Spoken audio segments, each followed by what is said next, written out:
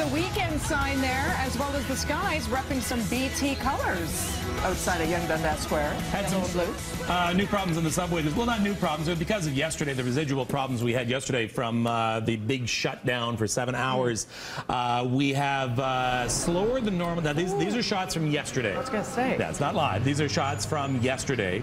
But we have slower than normal wait times and travel times between Dundas West Station all the way over to Yonge, because the trains are being given to go slow order right now as a precaution once you get past Dundas West Station. So if you are going back on the Bloor Danforth line this morning, be patient. It's going to be a little longer than normal, but they're doing it for safety's sake this morning. And if you're just tuning in, is anybody asking why your nails are painted? Yeah, because people who are tuning in are just noticing the nails. Manicure. They're all of our men. All the guys, all the BT guys. Wearing an awesome hot pink. I'm wearing watermelon. Is that what I'm wearing? That's a watermelon shade. I'm very proud of you. It is October 1st, Breast Cancer Awareness Month, and so we had our fingers done pink today. Yeah, which is very nice, which means you have to leave it on till the end of the month. Yeah. Really? Yeah. Whoa, what? Yeah, see, he just agreed to that. Just like the study you're about to read. Sometimes you agree to things, You agree to things. You got to read the fine print. How many of you, when you download a new app, download a new program or app or something like that, you just click automatically? It says, here are the terms of service, do you agree? And you always just click agree. Agree. Well, apparently a London security firm tried something out. They set up a Wi-Fi hotspot free for anyone. And as you know, when you go to a Wi-Fi hotspot, most times you have to agree to terms and conditions. Terms and conditions.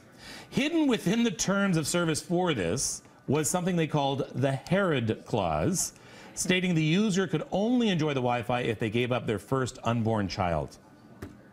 Really? In just 90 minutes, six people signed immediately without reading the terms. But you know what's unfair? It was buried in the terms. So the first few clauses that come up appeared to be the regular cut and paste terms and conditions. Do you ever even read the first clauses? I didn't never even know how to accept these things for apps until recently, when I've been experimenting with the iPhone. I didn't even have an app, nor did I know about all these things. It's not just apps. It's anytime you get a computer program, even on Windows operating systems, even when you get your new operating system, you always have to agree to the terms of service. And you know what? It doesn't matter whether it was buried in the bottom. I bet you they could have put that at the very first line, and I bet you nobody would have.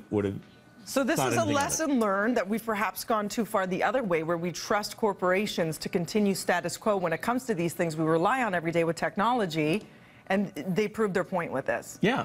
So you have to read things more those terms of service. Now, they are not going to enforce. Yes, they are. They are going to enforce, and they will take your firstborn should they choose to. Yeah. You accept it. But you never know what's actually in those terms of service. Yeah. Just this morning, I got an alert saying, are you okay with, I forget what it was, reading or accessing apps? And then it said that there was like a problem, what do they call that? Like a suspicious... I said no. I don't know if that was right. What's happened is there's new legislation in Canada about sending out, especially anything that sends you out alerts and spam and things like that. Okay. You may have signed up for, like, let's say you shop. Unbeknownst to you. You shop at Bill's grocery store and you signed up for offers from Bill's grocery store, and they're emailing you. Well, now they have to get your permission once again officially. So a lot of you are getting emails saying, do you still want us to send you this information? Winston's saying no. Winston's saying no. I think what you were talking about was your phone sometimes asks you if you want to let it access to your information or your camera or your microphone. And it said something about suspicious or something. But that Kevin means is you always also say right. No. The anti-spam law also. Yeah. I know what you're talking about. You're talking whenever you get a new app. Let's say your app is going to be, let's say you download the Starbucks app. Or the Uber app, which is what Alex did for me. Okay, so if you download the Uber app, it needs access to your location, and you have to give it permission for that. If you don't give it permission, it can't tell you what cabs are near you. Oh, I said no, so that means it won't work. I was paranoid, see? Anytime you use the app, it'll ask you again. Okay. I'll just keep hitting no. She's not getting it. You got to hit yes or Uber's not coming. You have to wait an uber long time. We'll be back in just a moment. Shout out to Uber. Apparently it works when you let it in.